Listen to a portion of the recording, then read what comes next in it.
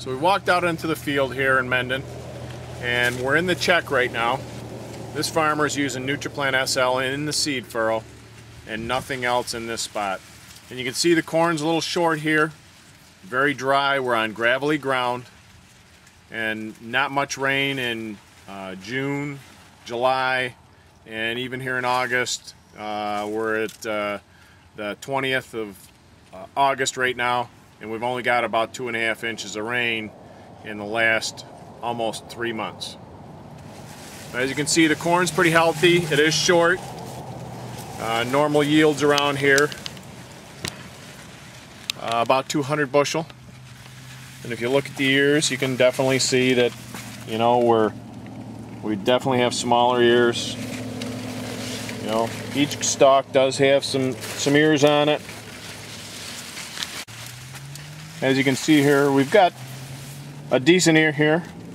It has been very dry. This is not the normal size ear, but we have some ears here.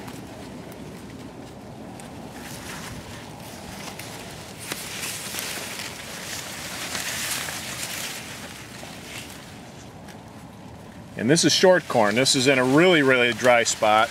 And if you look over this way, you can see the corn's quite a bit taller. It's probably 2 foot taller. And the same thing as you pan over this way here. You know, we picked a spot on the field here where it's very dry and the corn should really be struggling.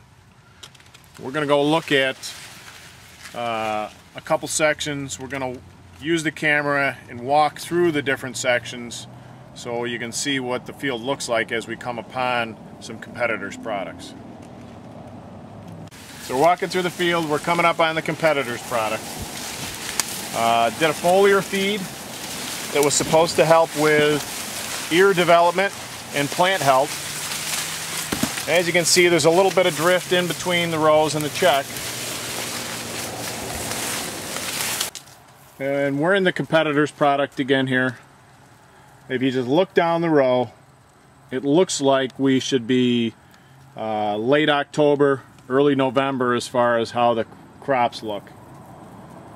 Almost dead, struggling to stay alive. No ear development, or very little ear development at all on this. I'm not sure what this product cost, but how much the product cost doesn't matter. If you can just look at the crop itself, you can see what that product cost. And you can see this corn right here, that's the only ear development we have, right here.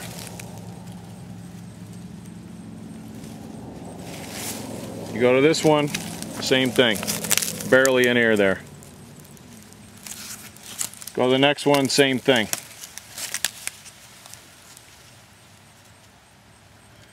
And if you pull back a little bit and actually look at the whole plant health, you can see it's pretty much almost all the way up to the top dead. You can see the corn was very stressed. It has a pineapple type shape to it.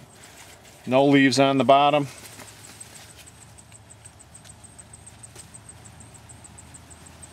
And then as you move up to the top, again we got that pineapple-y type stress that the corn's gone through.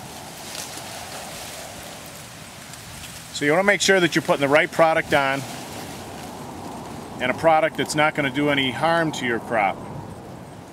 We'll go back and look now at the Nutriplant applied the same time at the recommended label rates like the competitor's label right here. You can see the result of the competitor's product.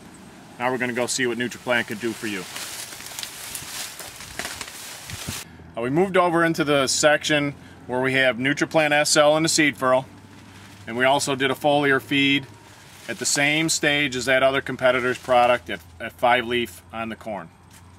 Now we would have liked to gone again at 6 leaf stage, 6 to 8 leaf, because that's when we're developing the ear size.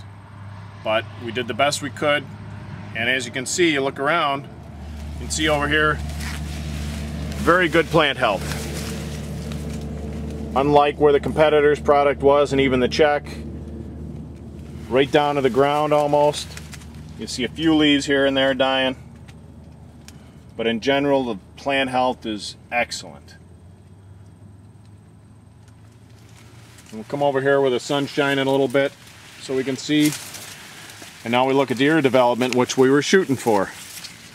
You can see that this ear has got a bigger girth on it, a couple inches longer. This one here, same thing. And down the line. Again, that's what we're trying to do with Nutriplant products and all the products that Grusho International offers, is not necessarily selling you something just for the sake of selling you something, but working with you and introducing you to products that are going to help your bottom line.